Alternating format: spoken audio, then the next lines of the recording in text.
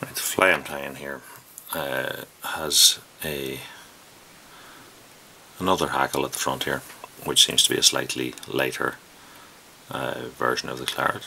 So I'll put that on, but I'm just going to use tweezers and pull out any fibres that aren't behaving as I would like. And then I'm going to take a lighter claret hackle and put on a throat with that. So what we need to do here is match for length. So I'm looking through my hackles and sort of seeing what the final length of the fibre. Now it's not this bit that counts, it's this bit down here. So if I take that feather out, pull out these fibres slightly down to the side, and then set that underneath, and that will show me that the final length of the final wrap that I'm going to put on here is going to be sort of a little bit longer than the last bit of this that went on. So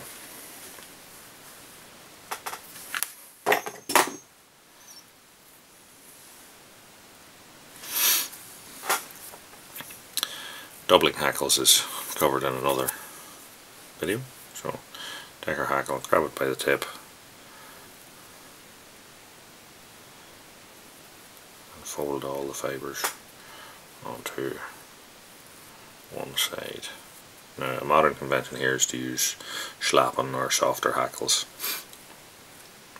because they're easier to mould into the shape that you want. But anyway, so I've taken my hackle here, I've doubled it over so all the fibres are lying on one side, and now what I'm going to do is I'm going to pass that along until I meet the fibres at the start where I'm breaking this off. These fibres at the start are roughly the same length as the last bit of this body hackle that went on, so the two should sort of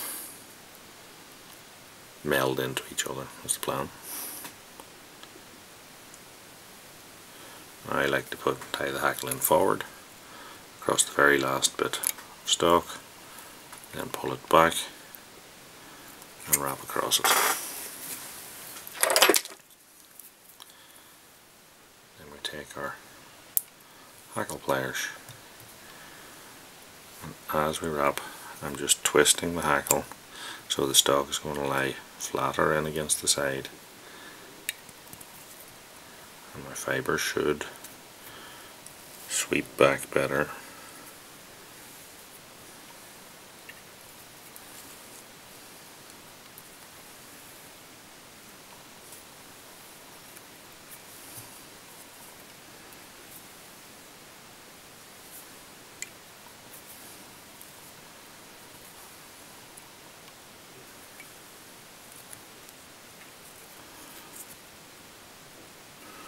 Those hackle stalks have been in touch and turns. And that comes over the right side. I'm tying off on the bare stalk.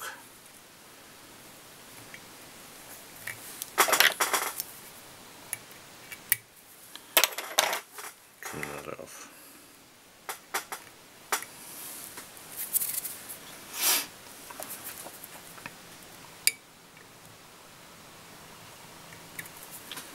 Bit of wax. Hold all these fibres out of the way and wrap on.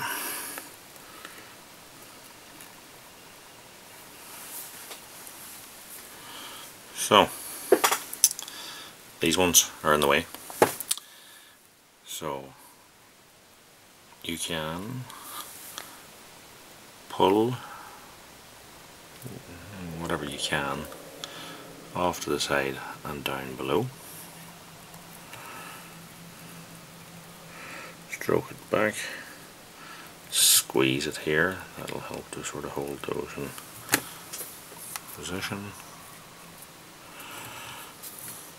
But these ones up here are never going to behave, so hold back the stuff that you're keeping, take tweezers and pull against them as if you were in the direction you'd be stripping them off if the hackle wasn't attached.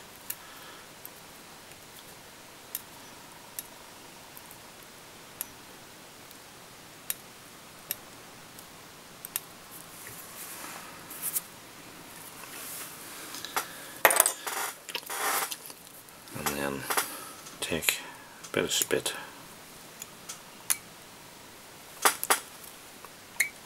wet all that, and sort of stroke it back into position, into the shape that you would like it to be.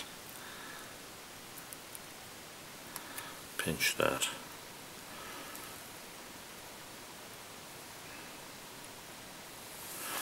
And then set that aside to dry. Now what some people do, personally I don't do it myself, is to get like clothes pegs and stuff and clip that onto there. You could also use your hackle pliers. As I say, put it on like that. They clip that on and then they let the fly dry with that. Not something I've really done much myself, so I'm not going to start it.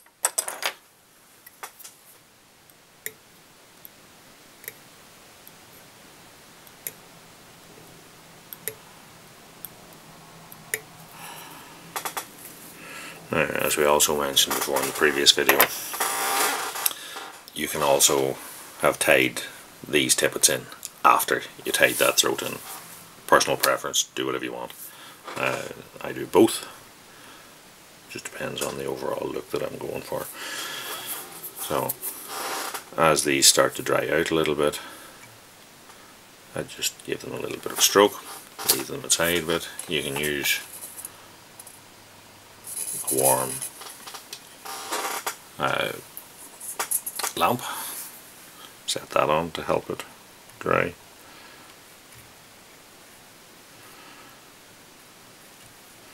As I said, as that dries out, it's given us the final sort of shape of our throat.